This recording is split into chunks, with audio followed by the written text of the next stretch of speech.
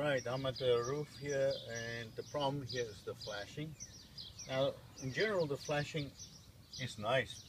Nice aluminum flashing that's in the wall, but we have a brick wall and aluminum flashing and a flat roof here.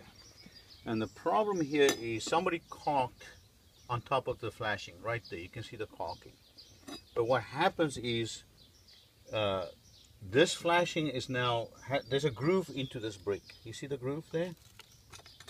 And this metal goes into the groove, and that's how it's supposed to be. But the problem is when they start caulking on top of this flashing, and the caulking breaks away like you see here, water will flow down here behind this caulking right there, behind the flashing. So it's a counterproductive effort here. This caulking is now peeled away, and actually it's funneling the water behind the flashing. So we need to correct this. So we're going to have to remove all this caulking, the old caulking and the paint. But this paint will peel, and look here. So water went in right here behind the paint. See there? And that funnels the water to behind the flashing.